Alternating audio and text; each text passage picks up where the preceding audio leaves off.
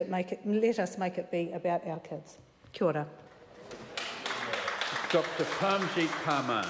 Thank you very much, Mr. Speaker. It's a real privilege to get a slot in today's general debate because we are celebrating 125th suffrage anniversary today, and I want to dedicate my slot to this celebration. I'm really proud to stand here and celebrate this day with you all. Congratulations. It's a real privilege and honor also to be the first Indian-born woman member of Parliament in our Parliament. Mr. Speaker, I am really proud of both countries that I belong to, my birth country and my home country. As I said, I'm Indian-born.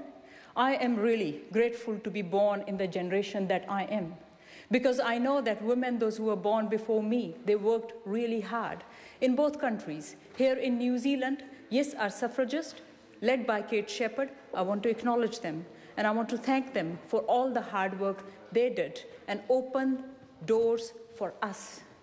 And back home in India, those days, Mr. Speaker, I'm talking about my grandparents' generation, villages used to be typical villages.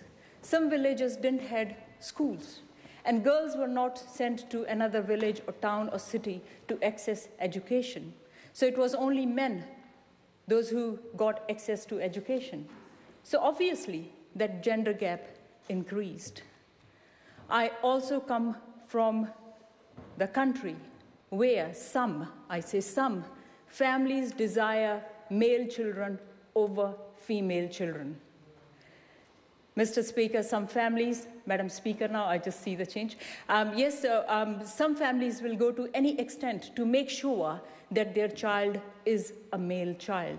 And this is despite all the efforts by the Government of India. And I want to acknowledge the Government of India for the hard work that they're doing in this space. Madam Chair, when I was growing up, I didn't know that I will find myself in this beautiful country that is the first self-governing country to give women the right to vote. I didn't know that I'll be standing here in this house and I'll have the opportunity to celebrate 125th suffrage anniversary with you all. But I knew that my upbringing was the best. I knew that my parents looked after me and my sisters without any prejudice, despite all the surroundings that I have talked about.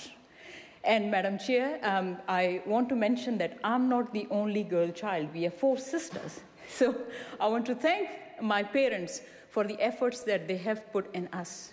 They provided us everything that we needed to achieve to do well in our life. So there is a role for every one of us, and that is to provide opportunities to younger generations, younger girls.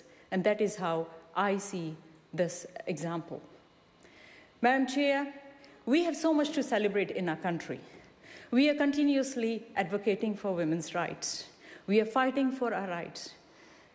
Yesterday, while we are celebrating 125th suffrage anniversary, we should also acknowledge and celebrate that we know what we want to achieve. Yes, the list is long, and I want to add more things to that list, and that is the intersectional feminism.